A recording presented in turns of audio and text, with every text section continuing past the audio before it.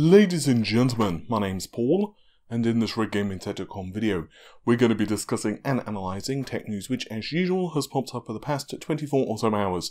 And we're going to start things out with several pieces of AMD news, the first of which is a leaked benchmark of the Rome-based 7452 processor, which is a 32-core, 64-thread CPU. And the results of this processor are extremely impressive. So it has around a 17% increase in clock frequency over its predecessor, but the biggest talking and discussion point here is, without a question, the performance results. So we actually have them originating from foreignx.com. However, many of these entries have since been nuked, so they have now been archived on computerbase.de, and they have done a really nice job of putting them into bars and graphs. So I will be reading them from computerbase.de, but I will link both sources in the description of this video. So that we're very clear, the Rome CPU 7452 is 32 core, 64 thread, and it is in a dual socket configuration, and it comes with a base frequency of 2.35 GHz. The same configuration could be said as well for 7551, which is an EPYC Naples architecture-based CPU. 32 core, 64 threads, but the base frequency of this CPU is 2 GHz. Of course, that's well established as this is a released product. And we also have, for a comparison, an Intel Xeon Gold. It is a model number of 6148, and it too is in a dual socket configuration. So we'll start things with the geometric mean of all the benchmarks, and the Rome CPU scores 99. The Naples processor scores just 69 points, and finally the Xeon Gold scores 50 points. Other results, as we drill down, such as John the Ripper with the Blowfish benchmark, which is running at 78,000 on the 7452 as its score, and meanwhile the Intel Xeon processors score just 53,000. So clearly a massive win there for AMD. We also have similar results for John the Ripper with the traditional DES testing. The PHP compilation time, which is time to compile, this is in seconds, Intel score much more favourably with 39.83 versus 40.45 of Rome.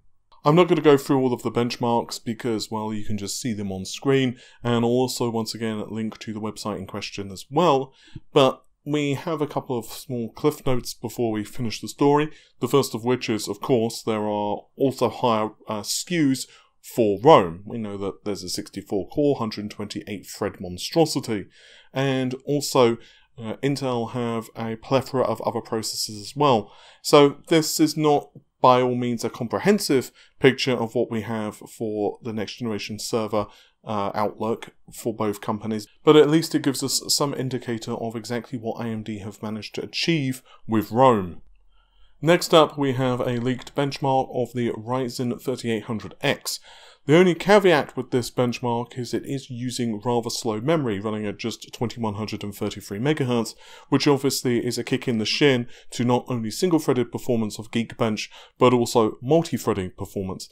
But nevertheless, it's a fascinating insight into the runnings of the processor. Let's have a quick look. It goes without saying that the specifications we can basically sing by now, especially when it comes to cache sizes and so on. We have level 1 instruction, level 1 data caches, both registering at 32 kilobytes times 8, obviously for each of the cores, 512 kilobytes of level 2 cache, and finally the level 3 cache is 16 megabytes times 2. When it comes to the performance though, we have a single core score of 5406 with a multi-core score of 34,059. This is with a maximum frequency of 4.47 GHz and the base frequency hitting just 3.9 GHz. But if we compare that to the results that we've already seen for the 3600, the Ryzen 5 3600, the one with the faster memory that we've seen, we have a multi-core score of 29,000.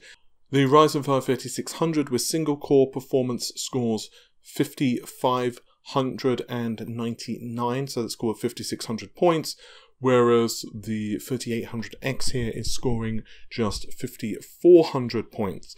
Clearly, obviously, most of this is down to things such as memory timings and clock frequencies as well. And now we're going to move over to a hybrid piece of news between the next generation consoles and also AMD themselves. So this story begins with the PlayStation 5 because according to Colin Moriarty, who is a former IGN editor, the PlayStation 5, from what he's heard from developers, is actually more powerful than the next generation Xbox. We're going to get into how this ties into AMD in just a moment, I promise. I'm trying to set the foundation here. But this is actually contrary to what others have been saying as well, because we've also had other developers who have been telling us that the next generation Xbox, particularly the higher end model, is going to be more powerful than the PlayStation 5. Indeed, Albert Penello has whispered that from what he knows, and obviously he's no longer an employee at Microsoft, so he's hearing it through the grapevine, that from his understanding, the PlayStation 5 development kit is actually further along than the Xbox development kit. And it's actually really interesting because Jason Schreier from Kotaku recently commented on Twitter that, to his knowledge, neither console's specification has actually been locked down yet. In other words, the CPU performance, the GPU performance, and so on can change up until the system's released. And frankly, I agree with that. I mean, there's a couple of stories from the previous generation that really highlight this. The first is the PlayStation 4. You may recall that early leaks of the system were telling us that it had 4 GB of GDDR5 memory. And what does the system actually really have? It's 8 GB. Now, that's not because the early leaks were wrong, it's because that Sony, close to last minute, decided to double the amount of RAM in the console, which was really fortunate. I mean, I think it would have really been a arrow in the knee if they'd have only had 4 GB of memory for the PS4. And obviously the Xbox also went through some changes as well. Both the CPU as well as the GPU saw significant clock frequency increases. The CPU, I believe the original frequency was the same as the PS4, 1.6 GHz, and it went up to 1.75 GHz, which was really beneficial to them on tasks that leverage the CPU, of course. And then we also saw some other changes as well with the development kit with both consoles, where it allowed the developers to start pulling performance from the 7th CPU core. I went really in depth into the analysis of all of this stuff back in the day, by the way, although that's not technically a change to the actual architecture itself, but it is a change to how the console functions, I suppose, from the perspective of a developer. And we also saw from Microsoft an increase in the GPU clock frequency. They originally targeted the same 800 MHz for its for its GPU as the PlayStation 4, but Microsoft increased it to 853 MHz for the Xbox One based system, which had a twofold benefit. The first, obviously, is it increased the performance of the GPU itself, but it also increased the bandwidth of the ESRAM, which was very critical to the console's performance. It was 32 megabytes of ESRAM combined with DDR3 memory on the system. So now we start moving into how this actually brings AMD into the equation, and also some mysteries. Unfortunately, we don't know the answer to some of these questions, so these are going to be things that we're only going to learn the answer to in the future. But there have been a couple of very interesting Navi IDs that have popped up, and also these have been correlated with PCI IDs as well from Kamichi on Twitter. I'll give him a shout out as well and link to him in the description of this video. So let's take a look. So on freedesktop.org there are several Navi device IDs, and these range from Navi 10, which we all know and love, all the way to Navi 12 and Navi 21. Some of these are also with the Lite prefix as well. Now, what makes these super duper interesting is because if we were to take a look at the PC ID/driver ID, one of the Navi 10 Lites has a graphics ID of GFX 1000 and also GFX 1001. It's also interesting because we have the ID name of Ariel, but because there are two IDs, we've seen this from other graphics cards in the past from AMD, but the second ID could also mean there is the presence of a high bandwidth cache controller, which first saw the rounds, of course, back in the days of Vega. Now, pure guess time, because obviously AMD are not telling me what any of this stuff means, to be honest, but Navi 12 is probably the lower end SKUs that we currently, based on the architecture we currently have, and then Navi 14 are probably GPUs, which are the entry-level models. Given AMD have chosen to go with RX 5700 and 5700 XT, for the sake of this video, I think the most logical naming scheme to continue down the stack with would be the 5600 series and also the 5500 series. Goodness knows if we're also going to see like an XT and a vanilla variant of those as well. It may make some sense because after all that helps them if we have some dies that don't quite make the XT performance levels. And then we also have Navi 21. I'm really avoiding the light stuff for a moment because that's a whole question in and of itself. So for Navi 21, it's possible these are either the higher end SKUs, which may launch next year. After all, we've heard that those are going to be based on RDNA 2 and possibly with ray tracing, or it's something entirely different, maybe like a prosumer variant of the card that maybe have additional functionality, maybe it's got additional memory.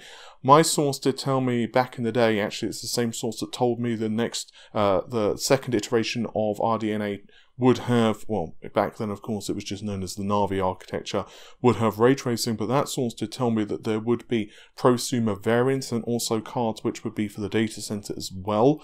So possibly this is related to those, or maybe it is based in an entirely different architecture. We don't really know yet, unfortunately. As for Lite, well, that's where things get a little tricky, because Ariel is definitely a code name for the PS5, so it's possible that at least one of these IDs is for the PS5. We did see the Gonzalo Apu as well, of course, which was tweeted out by Tim APYC, and we have seen a couple of variants of that, with one having a significantly higher graphics core, and there have been some rumours that that's been floating around the internet that some of the PS5 development kits have had HBCC, but ultimately we are left with a lot more questions now we've found this stuff than what we actually have answers for, which is kind of frustrating but also somewhat fun. So I imagine that we will get a lot more answers as the months continue to roll by, and Phil Spencer himself has said that they haven't really actually finalized all of the details of the system, that is the next generation Xbox, and indeed it's even more puzzling with the Xbox because we know that there are two different SKUs planned. There's the Anaconda and there's Lockhart, with Lockhart being the lower end model. That's if they are still doing that. I'm probably guessing they are.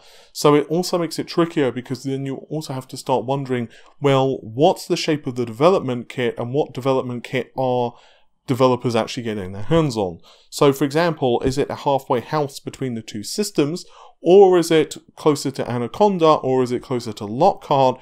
No one really knows for certain, and that's going to be the state of affairs, I imagine, for some time. Phil Spencer has also said that they don't actually know what the price is of the system yet. They're still trying to figure that out. And obviously price is really what is going to be the limiting factor of a console as well. If you're charging more money, you can squeeze more hardware into the system. And we know some very ambiguous statements right now from Microsoft that said that they've got 40 times the drive performance compared to the previous generation, which doesn't really mean much. It's most likely going to be some type of SSD based on the PCIe 4 interface, which is pretty much to match what Sony have said. Basically, all Microsoft have told us verbally or with visuals at E3 is stuff that matches what Sony have said for the PlayStation 5. So at the moment it's very much a game of poker, with neither side wanting to reveal all of their cards, which just makes sense given that the systems are still like, let's say, 18-ish months away from launching. Anyway, hopefully you've enjoyed the video. If you did, then the normal stuff. Like, share, comment and subscribe, and I'll see you soon. Take care. Bye for now.